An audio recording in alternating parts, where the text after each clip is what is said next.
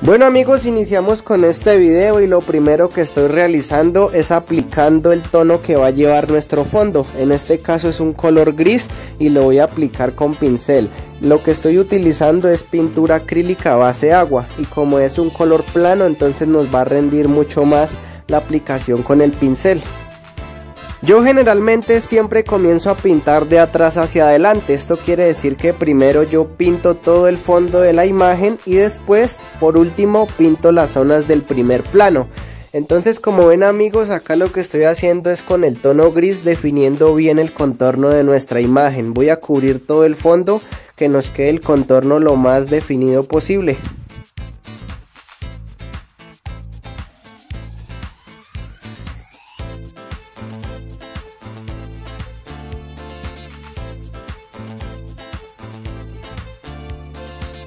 Listo amigos, y una vez que ya he pintado completamente el fondo, ahora con el aerógrafo lo que voy a hacer es aplicar los tonos más oscuros que tenga nuestro retrato. En este caso estoy aplicando el negro y debo tener bastante cuidado de no ir a manchar las zonas blancas de nuestro retrato. Debemos aplicar varias capas de pintura para que el color quede muy bien cubierto y no se vea de pronto manchas del blanco en la superficie. Entonces es aplicarlo lo más parejo posible para que se vea un color bien aplicado. Bueno amigos, y una vez que ya he terminado de aplicar el negro, ahora hago el cambio de color a un tono azul. Este es un azul cielo. Luego de esto voy a aplicar el azul más oscuro para darle un mayor contraste. Lo más importante es que nos queden bien definidas las zonas de color. Voy a continuar aplicando este azul en todas las zonas del mismo tono que se requiera. Estos diferentes tonos de color yo siempre los suelo mezclar o preparar de los colores primarios, pero ustedes ya los pueden comprar preparados. Aunque hay algunos tonos como los colores neones que no se pueden obtener de los colores primarios. Bueno amigos, ahora lo que voy a hacer es aplicar el color morado que lleva la imagen.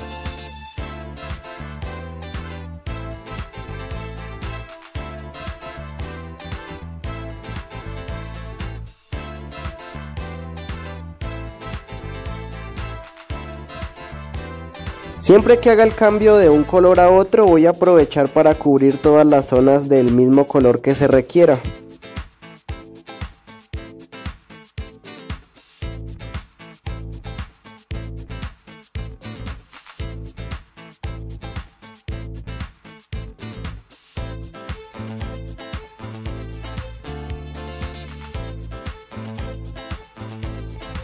Como verán amigos, comienzo a definir muy bien las líneas y zonas más pequeñas que lleva este retrato y donde se requiere mucho mayor control con el aerógrafo. Este trabajo lo estoy haciendo completamente a mano alzada. Ahora nuevamente lo que hago es el cambio de color a un gris más claro para la zona interna del rostro.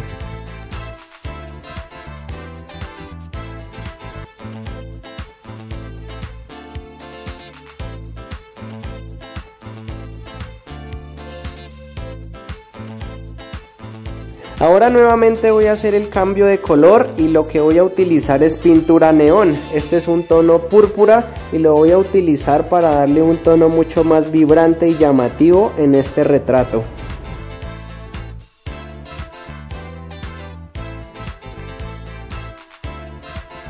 Bueno amigos y amigas, si les está gustando el video hasta este momento, no olviden darle su like, suscríbanse a mi canal para que esta familia vaya creciendo mucho más y si tienen preguntas o comentarios con gusto les estaré respondiendo.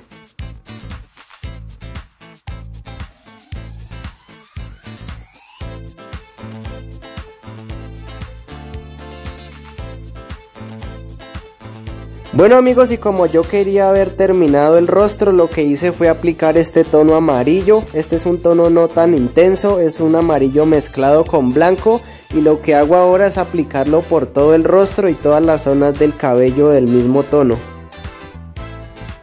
Lo más complicado y difícil que yo sentí en la realización de este retrato fue aquí en la zona del cabello, ya que como verán amigos lleva muchas curvas y muchas puntas y se requiere una gran concentración y un buen control del aerógrafo.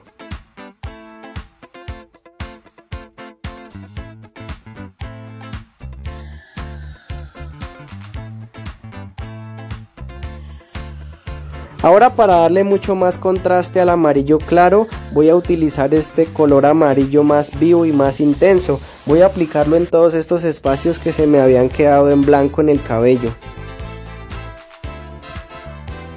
Como dato curioso, amigos, este retrato lo hice en horas de la tarde y por las noches, porque tenía otros compromisos pendientes, por eso se ven las sombras y unos bombillos prendidos en la escena.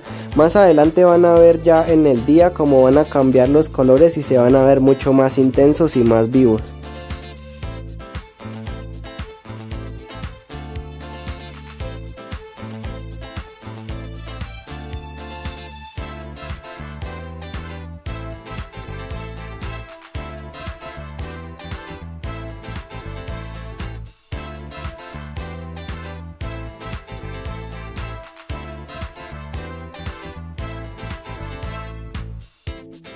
Bueno, amigos, y ya para terminar, lo que hago con el pincel es detallar y definir bien esas puntas que se me habían quedado de pronto sin pintar con el aerógrafo. Espero les haya gustado el video. Así fue el resultado final, amigos. Fue un gran trabajo, fue un trabajo de mucho detalle. Espero le den like a este video, se suscriban a mi canal para más videos como este y déjenme sus comentarios de lo que quisieran en un próximo video. Chao, chao.